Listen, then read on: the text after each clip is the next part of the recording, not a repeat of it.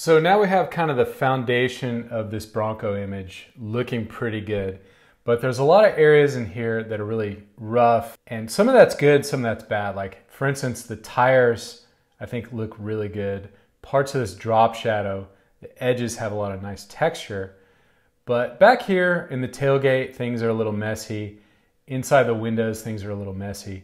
So what I want to do here is I'm going to use the pen tool just to block out areas of black and white. The other thing I'm going to do is I'm going to select all these layers and just lock them. So Command or Control L, just go in there and select each of these layers and lock them. Now, if you try to select things, there's nothing to select, so it won't get in the way.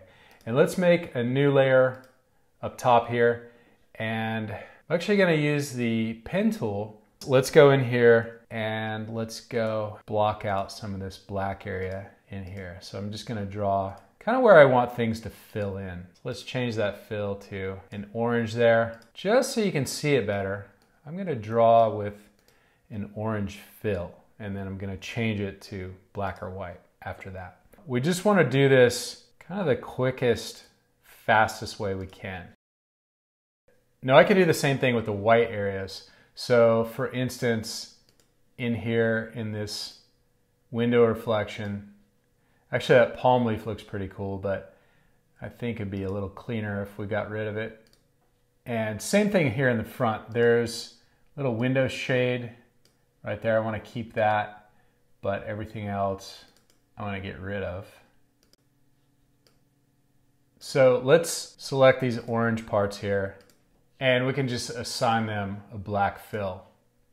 And for these areas that are supposed to be white, we could select those and turn them to white. So I'm just going to go around the rest of the vehicle, and then I'm going to speed it up so you don't have to continually watch me do the same thing over and over. And draw in these clean vector shapes, and we'll get it looking nice and crisp.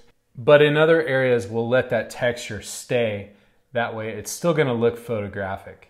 And the key here is I'm just trying to block out these black and white shapes. Now you do want to do a good job, but you want to do it as quickly as possible.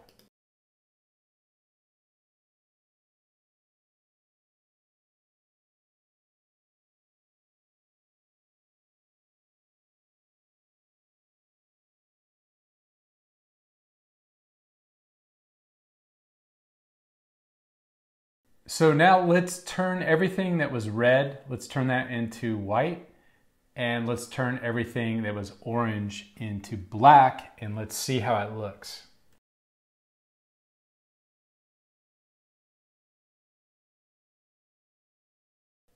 And everything that was red in here, let's turn that to white.